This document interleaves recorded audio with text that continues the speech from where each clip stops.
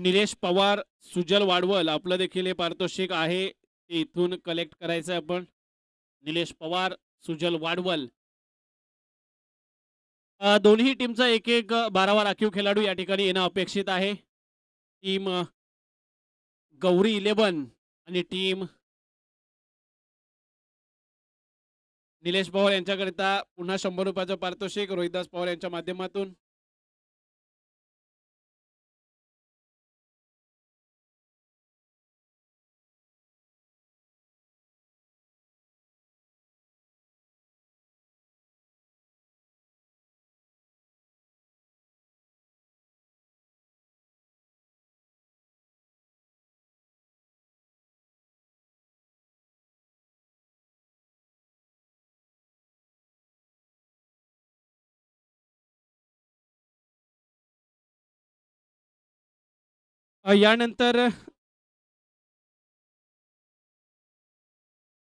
यानंतर होणारा जो सामना आहे बी ग्रुप यानंतर होणारा सामना जे विनर्स आहेत अर्थातच देवांश 11 आणि क्रियांश 11 आपला सामना असेल तरी दोन्ही कर्णधारांनी कुठेही जाऊ नये, आपण याच ठिकाणी थांबायचं आहे. यानंतर विनर्सची मॅच होईल अर्थातच बी ग्रुपमधून ही मॅच होईल देवांश 11 आणि क्रियांश 11. तर या ठिकाणी निलेश पवार 300 रुपयाचं पारितोषिक आपली एक छोटी बाईट होणं गरजेचं आहे.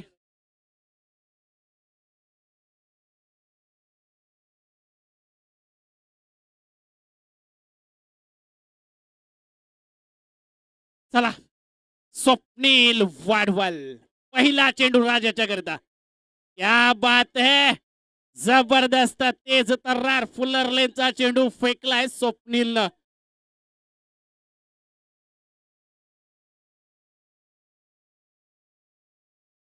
तुषार वाडवल यांच्या माध्यमातून हे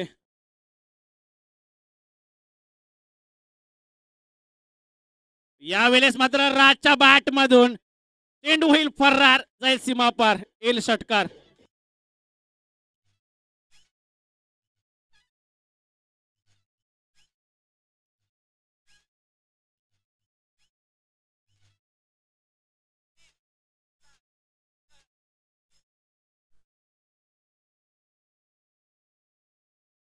धन्यवाद डीजे मास्टर. तद्वत जाऊया पुन्हा एकदा. राज स्ट्राईक एंडवरती यावेळेस मात्र आपण पाहतोय मिड विकेटला क्षेत्ररक्षक त्या ठिकाणी तैनात आहे, प्रोटेक्शन एकेरी धावेनं. निलेश काय सांगाल, तो झेल टिपला त्यानंतर खऱ्या अर्थानं तुमच्या टीमनं कमबॅक केला होता, कसं फील करताय? 200 रुपयाचं पारितोषिक तुम्हाला या झेल करता प्राप्त झालंय. बराच काल तुम्ही क्रिकेट खेळलात, या मैदानावरती देखील सातत्यानं असता, मात्र या नवीन फॉर्मॅटमध्ये अर्थातच ग्रामपंचायत प्रीमियर लीगमध्ये आपण दाखल झालेला आहे, या GPL बद्दल काय सांगाल? GPL या पर्वाचं दुसरं पर्व आहे GPLचं. उत्तम आयोजन असतं, 3 गाव मिळून ते नेहमीच ग्रामपंचायतीकडून किंवा गावातल्या मंडळीकडून नेहमीच सपोर्ट भेटतो. पहिला सामना तुम्ही गमावलेला आहे, मात्र दुसऱ्या सामन्यात कशा पद्धतीनं कमबॅक करणार तुम्ही? काय स्ट्रॅटेजी आखली आहे का? स्ट्रॅटेजी अशी नाही आहे. आम्ही जो आमचा गेम आहे तो फक्त आमचा जो आयकॉन प्लेअर सुदीप, तो जर फर्स्ट ओव्हरमध्ये जर एखाद 2 चौका षटका समजा मारून गेला असता आम्ही नक्कीच विन झालो असतो ही मॅच. नक्कीच तुम्हाला पुढच्या मॅच करता खूप साऱ्या शुभेच्छा. हे होते निलेश पवार. तदनंतर मात्र चेंडू तेज तर्रार लॉंग स्टॉपला जाईल, अर्थातच येईल पुन्हा एकदा चौकार.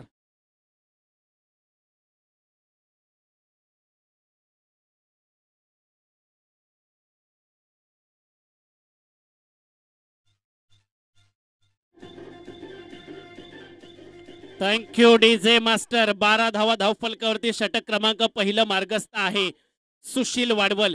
याच्यावरती मात्र खूप सारा विश्वास टाकला होता अर्थातच घनश्याम पवार यांनी, आणि निश्चितच सांगितलं होतं की आम्ही हे 40-45 धावांपर्यंत रोखणार गौरी 11च्या फलंदाजांना. मात्र ज्या पद्धतीनं आगाज केलाय ना राज राऊत यानं, एक अष्टपैलू खेळाडू आहे, आतापर्यंत गोलंदाज म्हणून त्याची ओळख होती, मात्र फलंदाजी देखील बहरते राज याची. ओ क्या बात है, फाईन लेगच्या डोक्यावरून चेंडू जाईल सरळ सीमा पार, येईल शेवटच्या चेंडूवरती दमदार षटकार. डीजे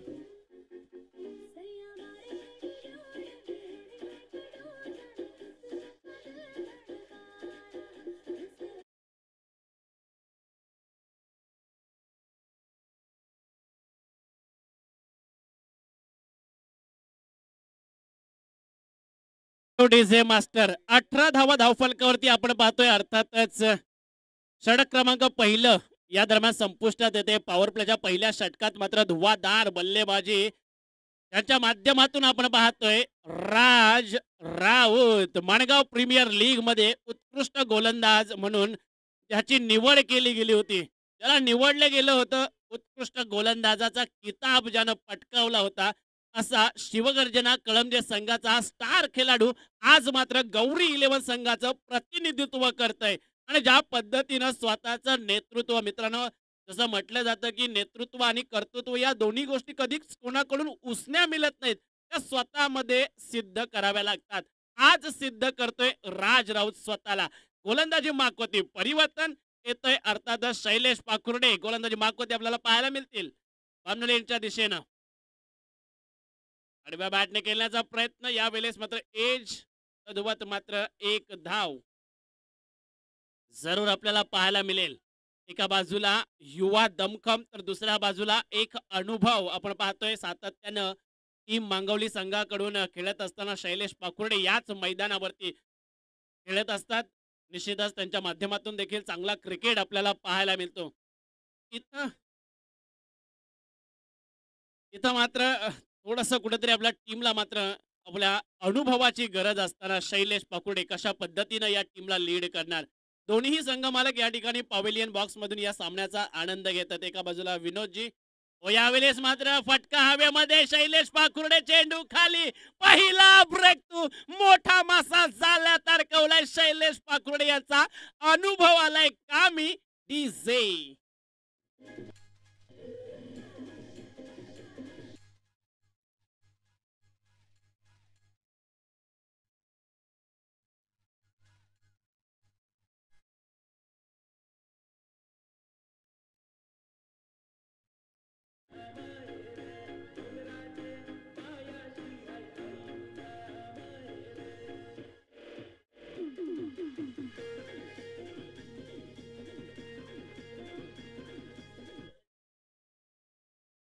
19 धावा धावफलकावरती. नवीन बॅटर्स अनिकेत ऑन स्ट्राईक वरती.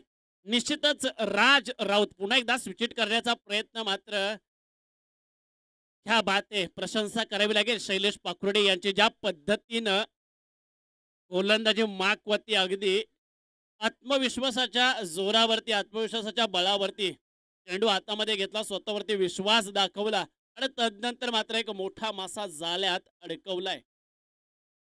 आडव्या बॅटने डीप मिड विकेट रिझनला चेंडू ट्रॅव्हल होईल. जबरदस्त देखणं क्षेत्ररक्षण. 3 धावा जवळपास आपल्या संघाकरता वाचवल्या आहेत मिड विकेट रिझनच्या क्षेत्ररक्षकानं. अर्थातच या एका धाब्यावरती संतुष्ट व्हावं लागेल. 20 धावा धावफलकावरती आपल्याला पाहायला मिळते. षटक क्रमांक दुसरा मार्गस्थ आहे. कष्ट घ्यावे लागतील, मेहनत घ्यावी लागेल. मित्रांनो कष्ट तुम्ही घ्या, कारण कष्टाचं कधीच संपत नाही. जे यश प्राप्त होतं, जे यश आपल्या वाट्याला येतं, ते दुसरं कोणी नेत देखील नाही. उलटा चेंडू, यावेळेस मात्र वरच्या डोक्यावरून चेंडू ट्रॅव्हल होतोय. पुन्हा एकदा एक्स्ट्रा कव्हर रिझन मध्ये चेंडूला अडवलं जाईल. 2 धावा धावफलकावरती आपल्याला पाहायला मिळतील, ऍड होतील. या दुहेरी धावेने धावफलक पुढे सरसवलं जात आहे 22 धावांवरती. 22 धावा धावफलकावरती येत आहेत. नक्कीच मित्रांनो, हातातलं गेलं तरी नशिबातलं कोणी नेऊ शकत नाही, कारण फुकटचं पुरत नाही, कष्टाचं कधी संपत नाही. आणि म्हणून कष्ट करा, मेहनत घ्या. स्वप्न तर प्रत्येक जण पाहत असतो, मात्र ते स्वप्न पूर्ण त्याचाच होतो जो कष्ट करतो. काय जबरदस्त झेल टिपलाय गणेश श्यामनं. डीजे मास्टर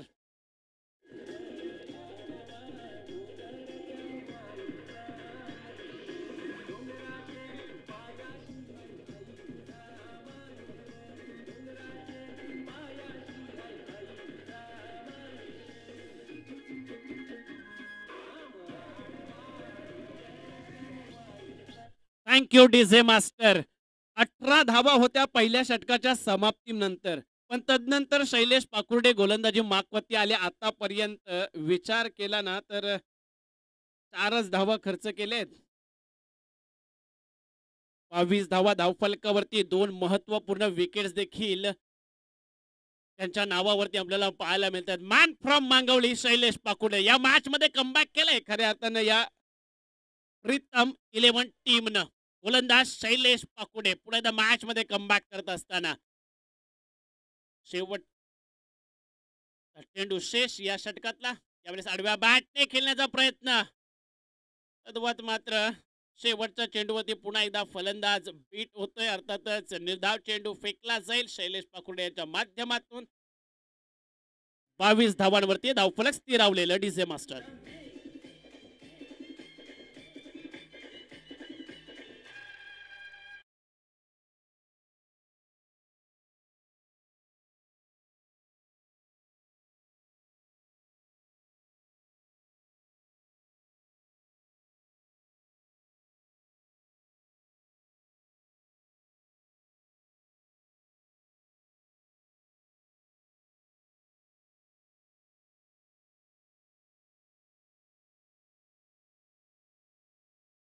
दोन षटकांची सांगता होते. अर्थातच 11च्या सरासरीनं 22 धावा धावफलकावरती आपल्याला पाहायला मिळत आहेत.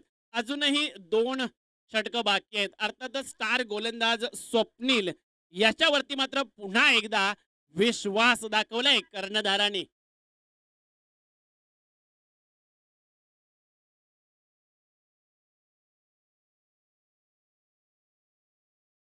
प्रीतम 11 संघाचा आयकॉन खेळाडू पुन्हा एकदा गोलंदाजी मागपत्ती येतोय. मात्र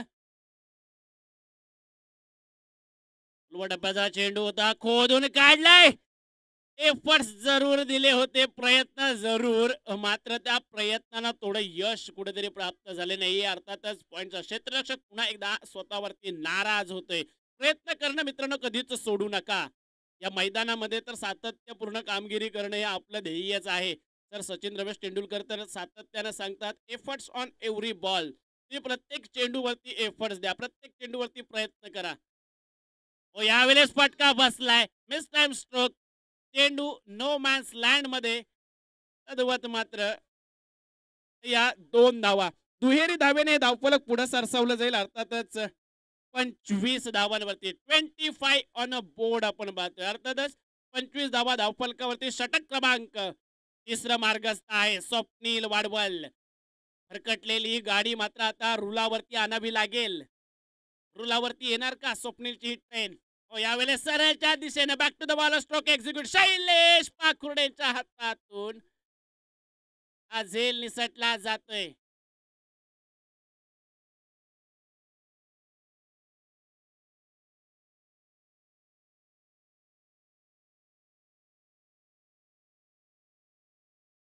तद्वत मात्र ही 1 धाव पाहायला मिळते. अर्थातच 26 धावा धावफलकावरती. यावेळेस मात्र यसडीज भरकटला जाईल. डावेष्टीच्या बाहेरून चेंडू पंचांच्या माध्यमातून इशारा येतो वाईटच्या स्वरूपात अवांतर धावेचा. अवांतर धावेनी भर पडत आहे. 27 धावा 27 ऑन अ बोर्ड आपण पाहतोय. अनियंत्रित थोडीशी गोलंदाजी आपल्याला पाहायला मिळते ती स्वप्नील वाडवल यांच्या माध्यमातून. मित्रांनो आपल्या आयुष्याची ट्रेन रुलावर आणला आणि शेवटपर्यंत यावेळेस कव्हरला भेदण्यात सक्षम ठरेल का? मात्र कव्हरच्या क्षेत्ररक्षकांना हा झेल सोडलाय अंकितचा.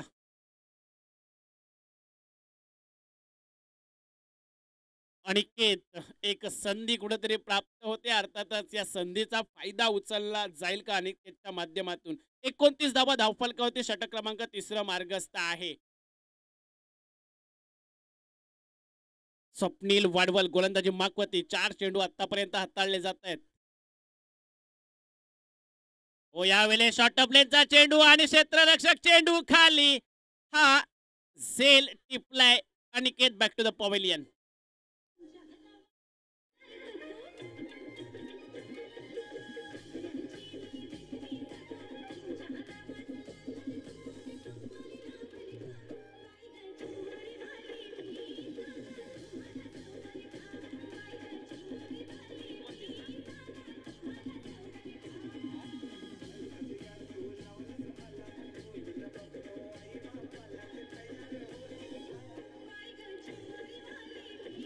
Thank you DJ master. 29 धावा धावफलकावरती स्वप्नील वाडवल. आता मात्र आपली गाडी कुठेतरी रुलावरती आणताना आपल्याला पाहायला मिळत आहेत.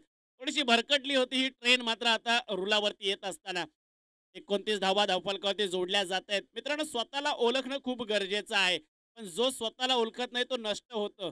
मगाशीच मी म्हटलं तर कष्ट घ्या, कारण आज प्रत्येकानं स्वप्न पाहिलंय या ग्रामपंचायत प्रीमियर लीगच्या चषकावरती आपलं नाव कोरायचं, पण स्वप्न त्याचीच पूर्ण होतात जो कष्ट घेतो, कारण कष्ट करणाऱ्यांची स्वप्न कधी नष्ट होत नसतात.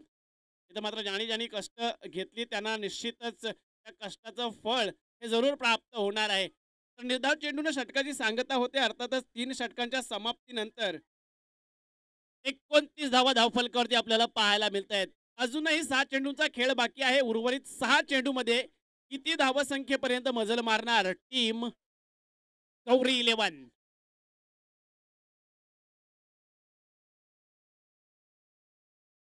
गौरी 11 अर्थातच आपण पाहतोय राज राऊत पहिल्याच षटकामध्ये 18 धावा ठोकल्या होत्या. आपण तदनंतर गोलंदाजाने कमबॅक केलाय. षटक क्रमांक दुसरा हाताळलं गेलं शैलेश पकोडे यांच्या माध्यमातून. नाममात्र 4 धावा खर्च केल्या. तदनंतर स्वप्नील पुन्हा एकदा गोलंदाजी मागपती आला, 7च धावा खर्च केल्या. त्या बात आहे, गोलंदाजाने कमबॅक केलंय. नवीन गोलंदाज भावेश गोलंदाजी मागपती बामनोली एंडच्या दिशेनं समोर उभा आहे हेमंत.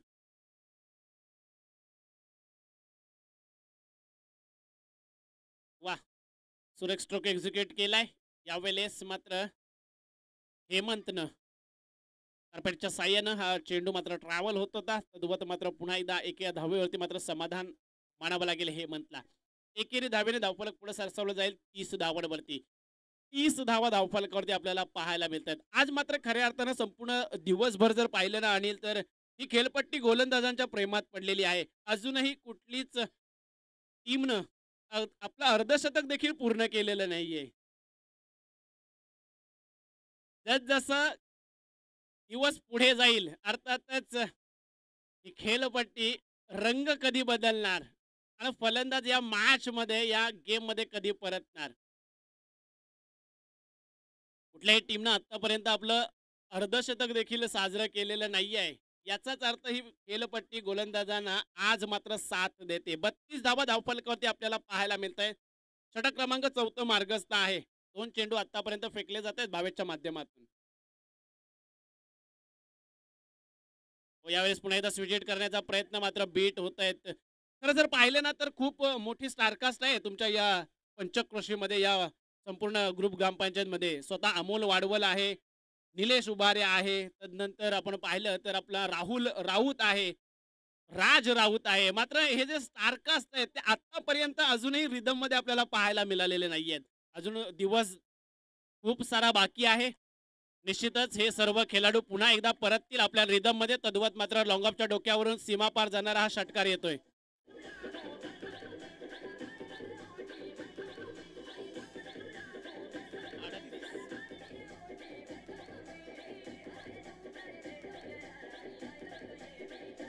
Thank you DJ master. 38 धावा धावफलकावरती आपल्याला पाहायला मिळत आहेत. स्लॉगवरचं हे षटक भावेशवरती जबाबदारी दिली.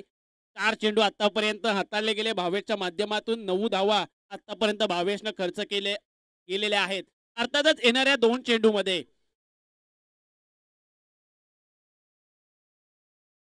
पुन्हा एकदा स्ट्रोक एक्झिक्यूट केला. Back to the bowler Shailesh पाकुडे. चेंडू खाली आणि हा सेल टिपलाय. परतावं लागतंय संतोषला बॅक टू द पवेलियन.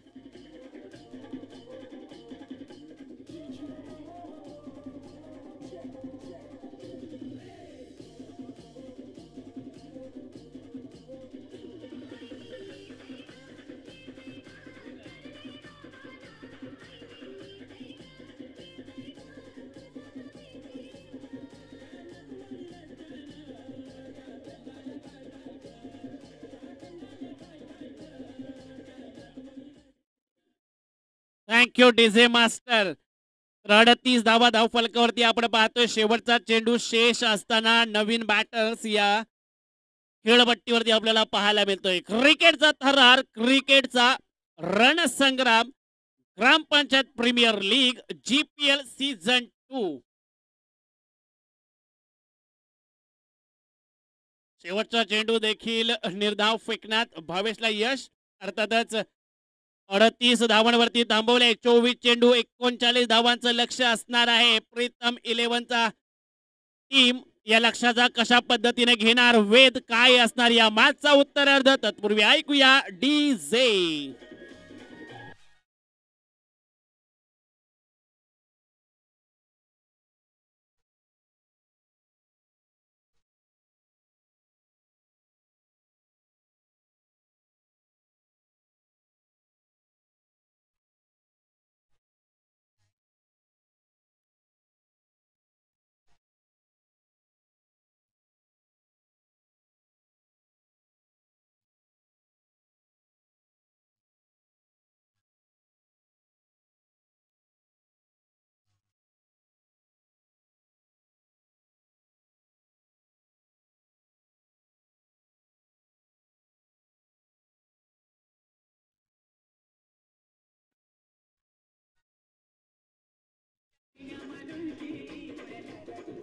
धन्यवाद डीजे मास्टर.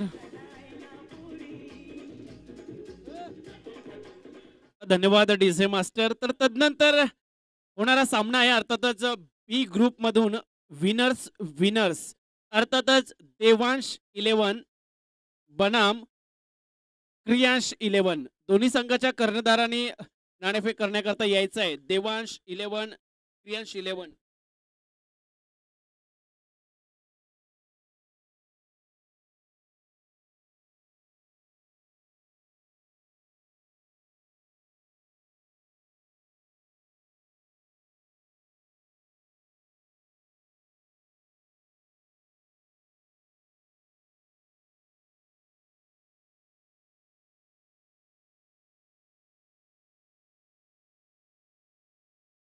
या ठिकाणी आपण पाहतोय अर्थातच नितेश राऊत त्याचबरोबर ती अजय यांचं देखील आगमन झाले. त्यांचं देखील या GPLच्या माध्यमातून सहर्ष सहर्ष स्वागत.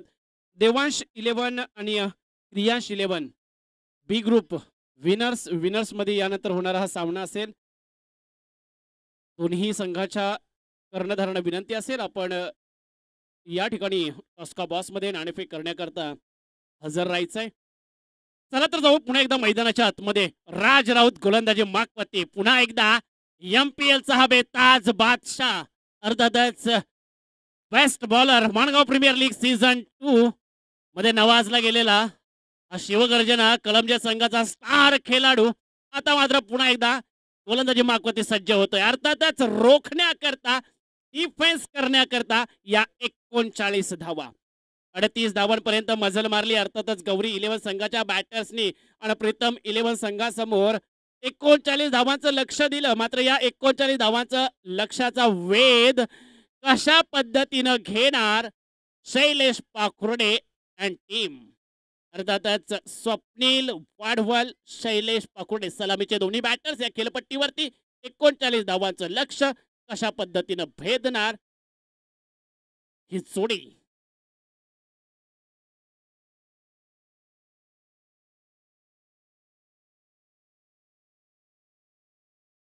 ग्रामपंचायत प्रीमियर लीगच्या माध्यमातून आपण या क्रिकेट स्पर्धांचं खऱ्या अर्थानं आनंद घेतो, आस्वाद घेतात. बामणोली कलमजे मांगवली या 3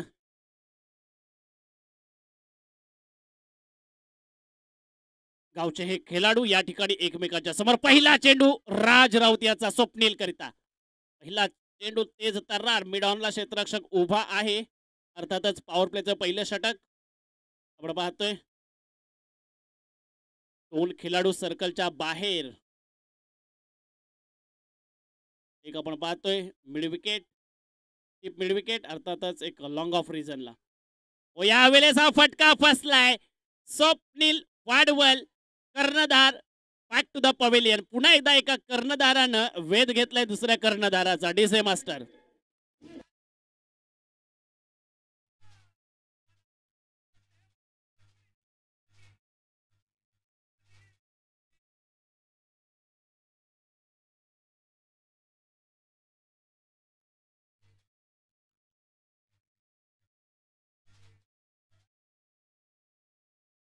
धन्यवाद डीजे मास्टर. स्वप्नील वाडवल अगदी स्वस्तात परत आहे. परतवलंय कुणी तर राज राऊत यानं. निश्चितच मणगाव प्रीमियर लीग मध्ये मला उत्कृष्ट गोलंदाज म्हणून का नवाजलं गेलं होतं, पुन्हा एकदा सातत्यानं सिद्ध करतोय राज. षटक क्रमांक पहिलं मार्गस्थ आहे. 2 चेंडू आतापर्यंत फेकले जात आहेत. अजूनही धावांचा श्री गणेशा केला गेला नाहीये तो प्रीतम इलेव्हन संघाच्या माध्यमातून. हो यावेळेस हाफ ट्रॅकर क्षेत्ररक्षक नाहीये त्या ठिकाणी. अंकित जातोय मात्र अनिकेत चेंडू अडवण्यास असमर्थ. पहिला चौकार येतोय अर्थातच बॅटरच्या माध्यमातून.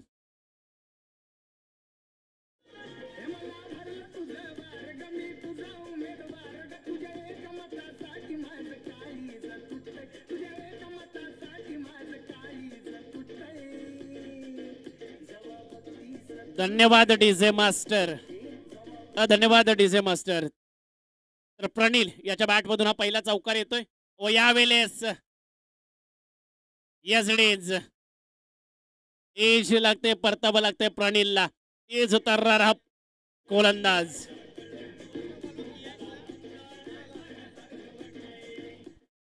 धन्यवाद डीजे मास्टर. पप्या सकपाळ क्रियांश इलेव्हन कृपया आपण नाणेफेक करण्याकरता यायचंय. यानंतर लगेचच आपला सामना असणार आहे. विनर्स बनाम विनर्स बी ग्रुप. एका बाजूला देवांश इलेव्हन तर दुसऱ्या बाजूला क्रियांश इलेव्हन. एका बाजूला अमोल वाडवल तर दुसऱ्या बाजूला पप्या सकपाळ. खूप मोठी बॅटल्स आपल्याला पाहायला मिळेल यानंतर. तर कळमजे एक्सप्रेस राज राऊत आता मात्र पुन्हा एकदा आपला रुद्ररूप धारण करताना आपण पाहतोय. एक चौकार जरूर आला मात्र तदनंतर प्रणीलला पुन्हा एकदा जाल्यात अडकवलंय. तेज तर्रार चेंडू पप्प्या क्या बात है. राज राऊत मात्र थांबण्याचं नाव काही घेत नाहीये. सातत्यानं प्रभावित करतोय आपल्या गोलंदाजीनं. अर्थातच शिवगर्जना कळमजे संघाचा हा स्टार खेळाडू प्रभावित करतोय या मैदानाला, अर्थातच ग्रामपंचायत प्रीमियर लीग मध्ये. हो यावेळेस सरळच्या दिशेने खेळून काढलाय. क्षेत्ररक्षक उभा आणि पुन्हा झेल टिपलाय. परतावं लागतंय पॅटसला.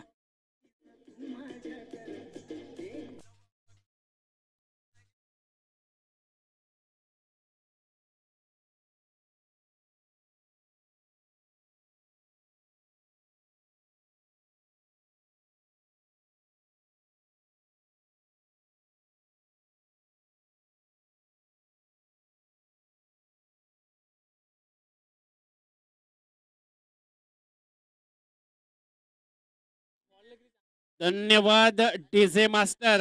पहिल्या षटकाची सांगता 4 धावा धावफलकावरती आपल्याला पाहायला मिळतोय. अर्थातच राज राऊत एक कंजूस गोलंदाज म्हणावा लागेल. इकॉनॉमिकल षटक ज्यांच्या माध्यमातून हाताळलं गेलं. अर्थातच स्वतः कर्णधार आयकॉन गौरी इलेव्हन.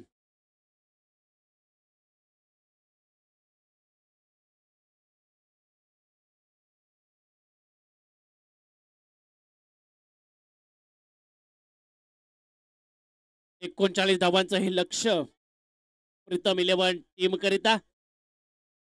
एका मागोमाग आतापर्यंत जवळपास 3 गडी तंबूच्या आश्रयाला परतलेले आहेत. आता मात्र शैलेश पाखुर्डे यांच्यावरती खूप मोठी जबाबदारी आहे आणि या जबाबदारीचं भान मात्र ठेवून शैलेश पाखुर्डे आता मात्र ही इनिंग कशा पद्धतीनं पुढे घेऊन जात आहेत, कशा पद्धतीनं ही इनिंग पुढे नेतायत, या डावाला कशा पद्धतीनं आकार देतायत शैलेश पाखुर्डे. क्षमता आहे या खेळाडूकडे आणि प्रभावित देखील केली आहे. ओ सरळच्या दिशेने जबरदस्त स्ट्रोक एक्झिक्यूट केलाय. क्षेत्रक बनेल दर्शक चेंडू जाईल सीमा पार. येईल षटकार शैलेश पाखुर्डे यांच्या बॅटमधून.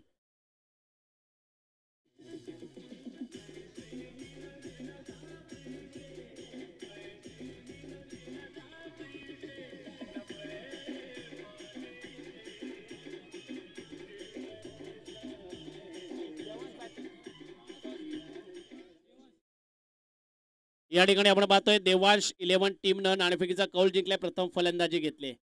शैलेश पाखुर्डे आक्रमक रूप धारण करतायत. बॅक टू बॅक दुसरा षटकार मुकुंद वाडवल यांच्या माध्यमातून या 2 षटकारांना 200 रुपयाचं पारितोषिक. डीजे मास्टर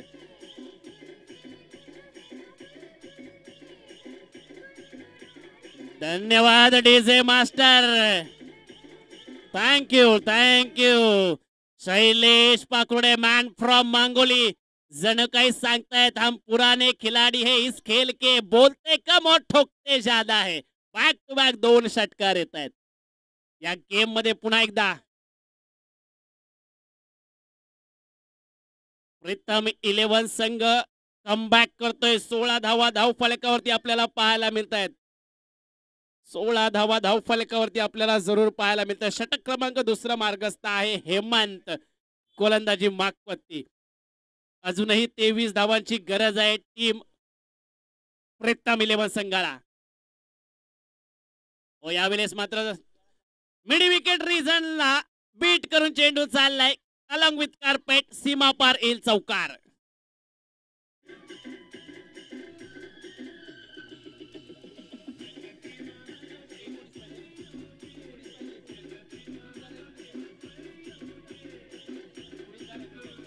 धन्यवाद डीजे मास्टर. अजूनही 19 धावांची गरज. 20 धावा धाव फलकावरती आपल्याला पाहायला मिळत आहेत. शैलेश पाकुर्डे रिदम मध्ये सातत्यानं आक्रमण करतायत. पाय करतायत गोलंदाज हेमंत वरती. यावेळेस फटका फसलाय हवेमध्ये, मात्र पोचू शकत नाहीयेत.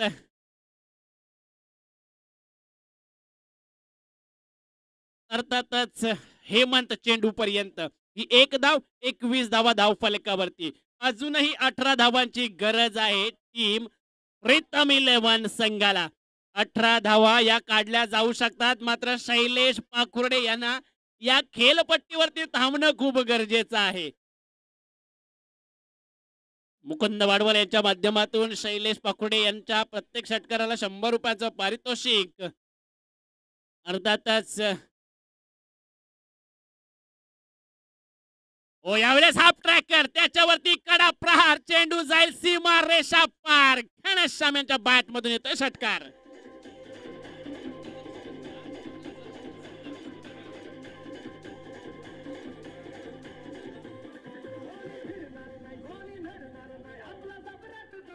Thank you DJ master. तर दोन्ही बॅटर्स करता एक मोठं पारितोषिक येत आहे. जर षटकारांची हॅट्रिक लावली तर आमिर वाडवल यांच्या माध्यमातून 500 रुपयांचं पारितोषिक असणार आहे दोन्ही बॅटर्सना. या ठिकाणी मधुकर दादा अर्बन यांचं आगमन झालेलं आहे. नंदुराज वाडवल यांना विनंती असेल कृपया पुष्पगुच्छ देऊन त्यांना सन्मानित करायचंय. या ठिकाणी राकेश वाडवल यांचं देखील आगमन झालेलं आहे.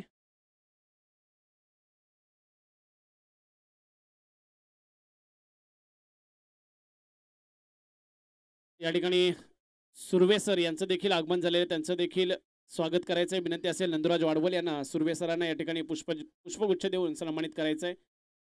राकेश सरांना देखील विनंती असेल सर आपण देखील यायचंय.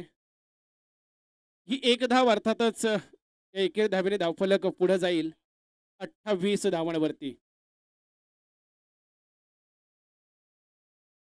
11 चेंडूची आता मात्र गरज आहे ती प्रीतम 11 संघाला. 11 धावांची गरज.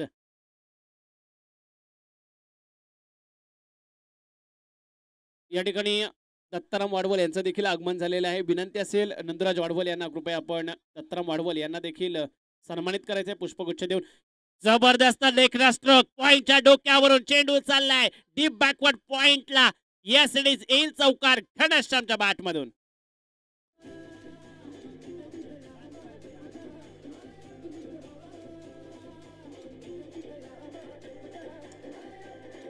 Thank you DJ master. 7 धावांची गरज आहे.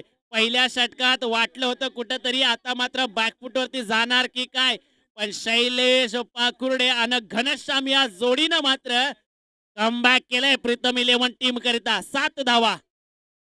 यावेळेस मात्र फुलटॉस हलक्या हातानं त्याला फाईनल रिझन मध्ये पाठवलंय. 1 धाव जरूर कंप्लीट केली आहे. एकेरी धावेने धावफलक पुढे सरसावलं जाईल 33 धावांवरती. आता मात्र 6 धावांची गरज आहे.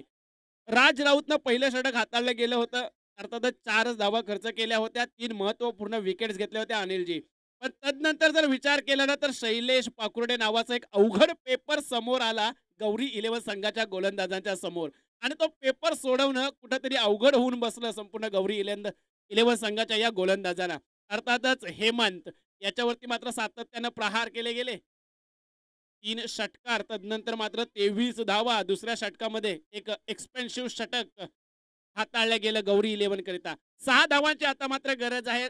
गोलंदाजी मागपती राज Raut. Shailesh पाकुडे on a strike. Lower चेंडू फेकला मात्र उजव्या एष्टीच्या बाहेर हा चेंडू. अर्थातच वाईटच्या स्वरूपात एक अवांतर धाव. अवांतर धावेने धावफलकावरती भर. 34 धावा धावफलकावरती. अजूनही 5 धावांची गरज. 5 धावांची गरज आहे. ती टीम प्रीतम 11 संघाला.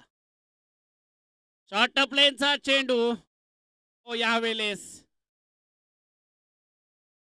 वॉर्निंग दिली जाते पंचांच्या माध्यमातून. अर्थातच 1 बाउन्सची फेअर डिलिव्हरी. तद्वत मात्र आपण पाहतोय 5 धावांची गरज. दोन्ही बॅटर्स मात्र या खेळपट्टीवरती तग धरून उभे आहेत. निश्चितच प्रीतम 11 संघाकरताही जमेची बाजू आहे. पुन्हा एकदा स्लोवर चेंडू पापले या खऱ्या अर्थानं फलंदाजाला. कारण सातत्यानं जर आपण पाहिलं ना तर कुठेतरी स्पेसवरती अटॅक करत होते. मगापासून आपण पाहिलं तर शैलेश पाकुर्डे. रणनीती चेंज केली राजनं आणि स्लोवर चेंडू हे अस्त्र बाहेर काढलं. त्यावरती मात्र परास्त केलंय शैलेश पाकुर्डे यांना. सातत्यानं व्हेरिएशन्स पाहायला मिळत आहेत राजांच्या माध्यमातून. एक धाव तर निश्चितच कंप्लीट केली जाईल. अर्थातच 35 धावा. आता मात्र 4 धावांची गरज आहे. ती टीम प्रीतम 11 संघाला. अर्थातच तिसऱ्या षटकाची होईल सांगता. 6 चेंडू 4 धावांची गरज. 6 चेंडू 4 धावांची गरज. कशा पद्धतीनं या 4 धावा काढल्या जात आहेत प्रीतम 11 संघाच्या माध्यमातून. स्लॉगवरचं षटक हाताळण्याकरता कोणाला प्राचारण केलं जाईल. गोलंदाजी मागपत्ती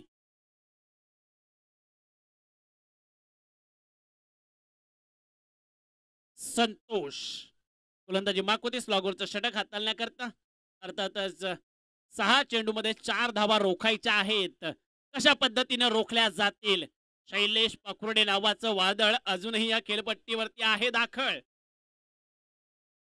विचार मात्र सकारात्मक ठेवावे लागतील. पॉझिटिव्हिटी ठेवावी लागेल गोलंदाजाला. नक्कीच मित्रांनो, लाखाची गाडी एका चावीवरती आणि ब्रेकवरती अवलंबून असतं. कोटीचं घर एका कुळपावरती अवलंबून असतं. तसंच माणसाचं व्यक्तिमत्व त्याच्या विचारावरती अवलंबून असतं.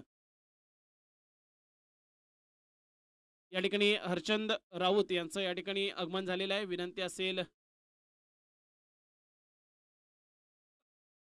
शैलेश पाकुर्डे यांच्या बॅट मधून येतोय या समालोचन कक्षाला सलामी देणारा विजयी षटकार. क्या बात आहे डीजे मास्टर.